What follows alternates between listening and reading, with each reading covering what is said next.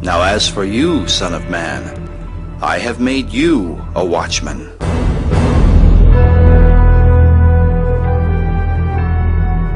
Therefore, hear the words from my mouth, and give them warning from me.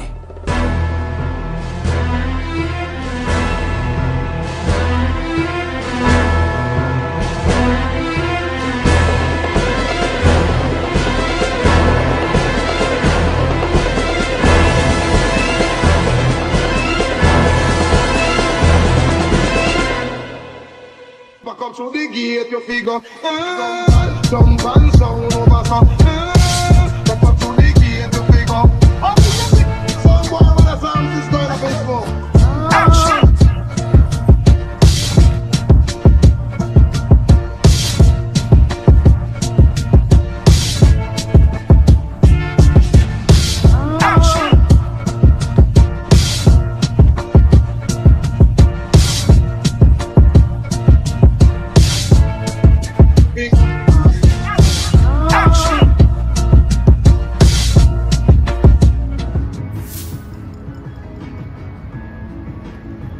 Alright, Shalom unto the elect, starting with the 144,000. First off, I want to start by giving all praises and glory to Yahweh, Bahashem, Yahweh Shai, Bahashem, Ruchak Wadash.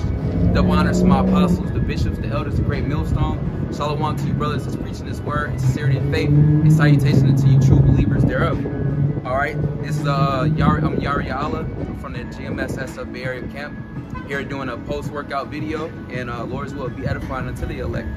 This is Habakkuk chapter 2 verse 1. I will stand upon my watch and set me upon the tower, and will watch to see what he will say unto me, and what I shall answer when I am reproved. And that's right, the Lord has set up the prophets as watchmen. Just like the ancient watchmen, they will watch out for any impending enemies or anything that will be coming within those borders or within the city.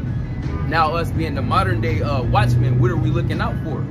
We're looking out for the prophecies, namely, all right, the things that the Lord said that would come to pass. We're watching out for this enemy, Esau, who he's about to get ready to come in like a flood, all right? The time of Jacob's trouble, the hour of temptation. We were speaking on at camp, this third woe, ultimately the return of our Lord and Savior, Yahweh Shai. So we're watching out for these things, and we're not only watching, we're giving out that warning. All right. Matter of fact, I'm gonna grab something real quick. This is Isaiah 62:6. I have set watchmen upon thy walls, O Jerusalem, and Jerusalem is a people before it's a place. All right. So this is talking about the nation of Israel, you so-called Negroes, Latinos, and Native Americans, which shall never hold their peace day nor night. Ye that make mention of the Lord, Yahweh Ba'ashem Yahweh Shai, keep not silence. That's right, we're not keeping silence. It tells you in Ecclesiastes, the 3rd chapter, that there is a time and a season for everything that's under the sun. And right now is the time of speaking. Speaking what? The words of Yahweh Ba'ashem Yahweh Shai, because what? We're going to go back to Habakkuk, the 2nd chapter.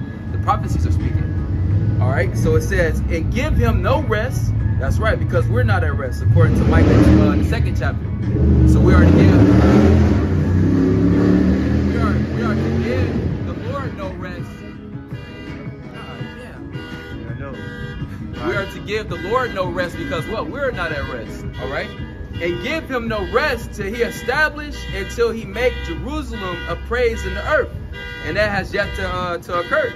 So we are to continue to be on the Most High's line. So this is back in Habakkuk 2:1.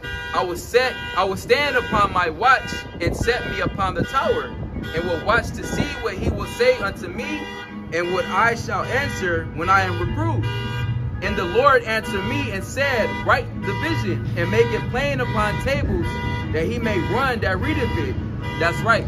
As the ancient prophets wrote these visions down that they received, though they didn't fully understand it, the prophets are back here today. It said the spirit of the prophets is subject unto the prophets.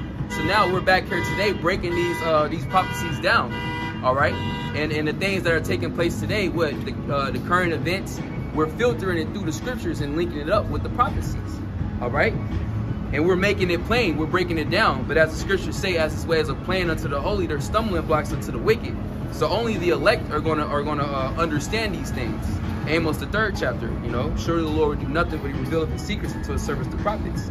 Verse 3, For the vision is yet for an appointed time, like I was mentioning Ecclesiastes, the 3rd chapter. There's a time and there's a season for everything that takes place under the earth, under the sun, on the earth. But at the end it shall speak and not lie. And that's what's happening right now. The prophecies are speaking loudly and clearly and vividly. All right? And there is no lie of the Lord's words, man. All these words are coming to pass. And that's why it tells you in Ezekiel, the 33rd chapter, when these words shall come to pass, then you shall know that the prophet have been among you. All right? The true prophets, that is. It says, though it tarry, wait for it, because it will surely come, it will not tarry. That's right. And that's where patience comes into play, man. We touched on Zephaniah 3 and 8. Wait ye upon the Lord. You know, because the Lord is going to execute all this. All we're doing is speaking the words of Yahweh Bashem Yahweh Shai, and the Lord is going to bring it to pass, man. Okay, you know, and as you know, we're on our watch and we're seeing what's playing out. Hey, man, everything is escalating, everything's falling right into place. Yahweh Shai is right around the corner, man. Our redemption is nigher than we believe.